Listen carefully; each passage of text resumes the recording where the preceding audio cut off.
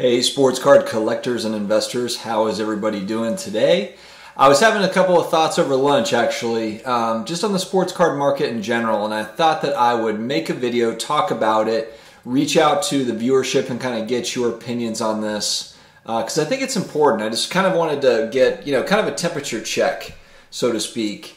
But before I get into it, if you have not subscribed yet, please do so. We have over 250 videos on the channel now, all about collectibles investing, whether that be sports cards or comic books or graded video games or graded action figures. We're tackling all of it here, wrapped into a nice personal finance bow. So thank you very much for joining, and we will go ahead and dig into it. So I guess what I want to talk to you about is certainly in September, it seemed like the sports card market had definitely cooled off, just as far as sales go. Now, on the high-end sales, we definitely saw some huge high-end sales. So at the top of the market, didn't necessarily see much of a fall off there as far as kind of the big hitters, making their purchases. We've seen that. But I'm talking about more on the lower levels. On the lower levels of the sports card market, and it's not even just with sports card sales. And, and I see it, and look, I don't have, eBay data or something that's telling me, look, here's X amount of sales and here's where they were, previously. I just feel it. It's something that's in my gut. When I'm watching content, when I'm watching other content, sports card content or, sports card investing type content, you don't see as much of it. First off, there are channels that I used to watch that I don't see anymore. And also just kind of the feeling, just the overall feeling of it just doesn't seem to be there right now. And, I could be wrong, but among collectors and investors, it just seems almost like a cooling off period. Now, I'm sure there are still a lot of other collectors that are buying and selling, etc. But I just haven't seen as much of kind of the excitement. And also just, in general, it just seems like it's been a little bit off lately. Are you seeing that? Am I missing something? And I'm not saying that, look, sports cards are not being bought and sold. They are for sure. But it just seems like there's been a little bit of a shift from what we had. Now, look, we had literally the hottest market in sports cards over the last 6 months. So I'm not saying that's a bad thing. I'm not saying it's a bad thing at all that it's not, as red hot as it was. But I think that, a lot of the wonder is, was that it? Was that just kind of a pop, and now we're kind of just cooling off, and that's kind of, we're going to go back to kind of more of a normal way, or kind of what it was, a few years ago. I wonder that too, because, a lot of this stuff can be cyclical with collectibles. And again, it's not to say people aren't buying and selling cards. It's just, are people leaving the hobby? Are people, I know there's a lot of people that said, well, oh, these are just the flippers coming in and leaving. And maybe that is true. Maybe it's people that just came in, they were trying to flip cards and now they're kind of over it, they're tired of it, and they just want out. I do think that, football season was interesting because I know that leading up to football season, I heard a lot of people talking about how like fantasy football is going to translate over to the card market, and the card market is going to explode week by week depending on how players perform. And I just remember last season that was not the case with football cards, or the seasons previous to that. When Christian McCaffrey went off in a game last year, his cards did not double in price. Just didn't happen.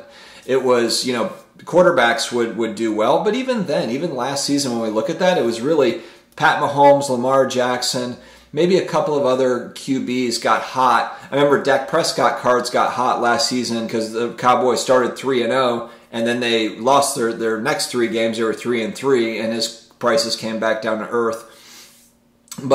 And then with the slew of injuries in the NFL as well, I just wonder if it just kind of spooked people in general just on that, because I do think there was a lot of build up to football season. And, it just has not, it hasn't caught on. Now, new football product, of course, has been hot. Mosaic football has been expensive. Will it remain that way? I'll be curious to see. And then also just, what will Prism football look like? What will Optic football look like? Those boxes and all that stuff is expected to be very, very expensive. And, I don't know. I still think that that's going to hold value, meaning that I don't know if they're going to be $1,000 a box, but I know that I have a good feeling that they're not going to be $200 a box, because I do think that there's still going to be a lot of demand for sealed wax. regardless of, what's going on. I think because there are a lot of collectors and hobbyists and investors that are buying sealed wax and holding it and then selling it down the road or just holding it. So, I do think product will remain expensive, but I'm really curious to see, though, is it going to be $1,000 a box, or will it taper off? Will it come back down? And that'll be a big signal, I think, as to, what's to come and kind of what's going on. Because it does, I don't know, it's just a gut feeling. And you guys tell me, am I crazy? Maybe I'm wrong. I mean, I know that as a whole, the last 30 days, the last 40 days or so, it's definitely cooled off for sure. But, what are your feelings? Do you think that that is something that is going to change? Do you think that once the holidays hit, that everything kind of maybe gets back into the swing? Or, we got a new basketball season coming up, and then we have excitement for that new basketball season, and you have prices go up. Do you think it might just be basketball? Talk to me about baseball, too, because I'm not a big baseball card collector at all.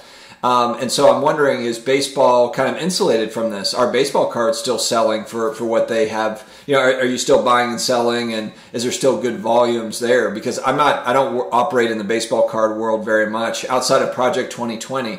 But, with Project 2020, I feel like that's a great example of maybe just, where I think back and it's like, look, I don't think that anybody wants to have that feeling of that they're, caught holding the bag on cards. So maybe it's just that everyone is a little bit more careful. I'm still buying cards, but I am just I'm bidding on auctions. If I win, great. If I don't win, I move on to the next. I'm just being very careful, very picky. So, but, I've heard from others that there's great buying opportunities in certain segments, certain sports, certain players. Tell me what you guys are kind of pinpointing. And I know that I know that a lot of people are still buying for sure. And I'd like to just kind of know, what sorts of trends are you guys seeing? Because like I said, this is just something I was thinking about over lunch. And, I wanted to reach out to my viewership, get some feedback. And do you think that, this was just kind of a perfect storm of events? COVID hit in March, stimulus money, et cetera, gets pumped into the economy. And some people bought cards with it. And then also, look, are job losses and everything starting to impact now? Are people starting to feel more like real life issues to where they maybe don't have as much money on cards? And so tell me what you guys think, because I'm curious. This is more of just an open forum, open discussion, just because, it's been kind of a gut feeling for me. Like I said, I'm still buying. It's just, I'm just kind of careful and cautious. And honestly, it's not even just with sports cards. It's also with stocks, with real estate, kind of with everything, just kind of in a wait and see type mode, and just see kind of what happens. And maybe it's partly the election too coming up, just kind of uncertainty there. And there can be volatility, which can be a good thing if you're kind of paying attention to how to work that best. But, maybe it's just there's some unknowns here, over the next, I guess really through the next 6 weeks until we get through the election. There's some Federal Reserve stuff. There's some economy stuff that I think needs to be worked out, unemployment rates, all the things that are kind of going on in the world outside of the hobby. I'm just curious on what you guys think. So, hey, get in the comments. Let's chat. I want to hear your viewpoint, and I appreciate you stopping by. Like I said, if you haven't subscribed already, I'm here every day with new videos, and I will keep on coming. So thank you very much, and we'll talk to you again later, guys.